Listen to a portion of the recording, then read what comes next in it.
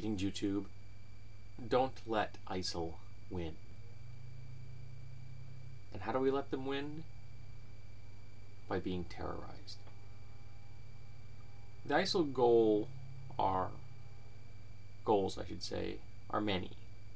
But when it comes to the terrorist acts they're committing in the West, their goal is simple: to drive the Muslims of the world out of the West and away from Western ideas and ideals and towards them, at least in theory. They need to turn the entire world against Muslims of our planet. And the hope is that the people will then be driven towards ISIL as their only refuge. And so to achieve this, they commit atrocities against the whole planet. And while the tragedies that we have seen in the last few weeks, and most recently Friday the 13th in Paris and Beirut, have been aimed at the Western, for the most part, Western targets, more commonly, ISIL attacks their own people. They attack Muslims. And I use the term own people very broadly, because while ISIL members are in fact Muslims, they do not speak for the Muslim world, and for the most part, the Muslim world doesn't accept them as being legitimate Muslims. They have a very, very narrow scope of what Islam is. And to say that ISIL speaks for Islam is much the same way of saying that the Westboro Baptist Church speaks for all Christians. No. The Westboro Baptist Church are a handful of people who commit horrible, non-violent acts, while the ISIL is a group of people that commit horrible, violent acts. They preach hate and prejudice, discrimination. They are social conservatives writ large, given the power to do what they want and to force others to live the way they wish.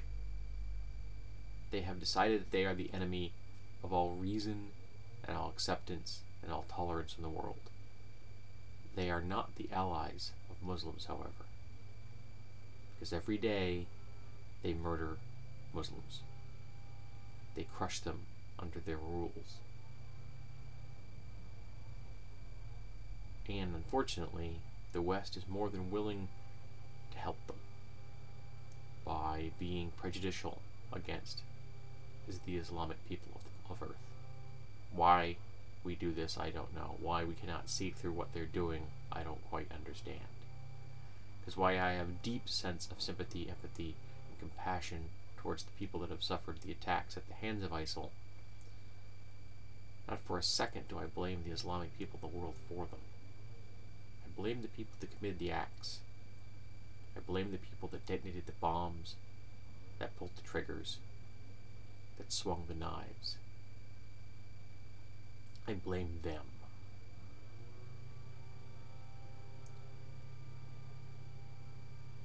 And though I would like this to be nothing but a sense of outrage at ISIL and a sense of solidarity with the Islamic people of the world, I think it's important to remember that the West is unfortunately complicit in some of the acts of the world that are being conducted by ISIL.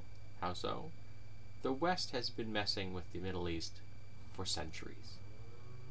Just in the last 15 years, America has done things that has created far more bad blood than good between the West and the Islamic peoples of the earth. Through horrible policies, through greed, through political myopia, it's just not.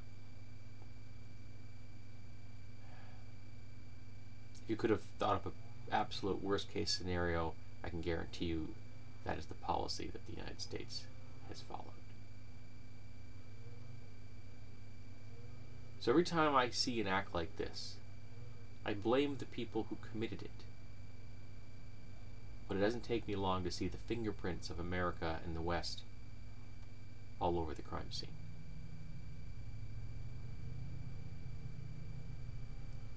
The Islamic people of the world are just as much a victim, if not more so, of ISIL than the West is. We can't forget that. We have to be their allies. We have to support the Muslim friends and neighbors that we have.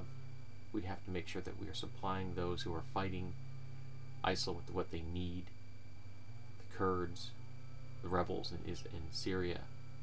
Because not only are they opposing ISIL, but they're also opposing Assad.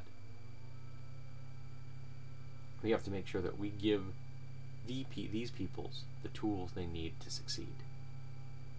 And we can also provide them the higher tech levels of military support they need from our Air Force. I am opposed to the idea of us putting ground troops into this conflict. I don't know if that's going to be possible. There's a very large mess. We are partly responsible, and someone's going to have to do something about it. But reacting negatively to our friends and neighbors who happen to be Muslim is not going to accomplish that goal. It will, however, help ISIL accomplish theirs.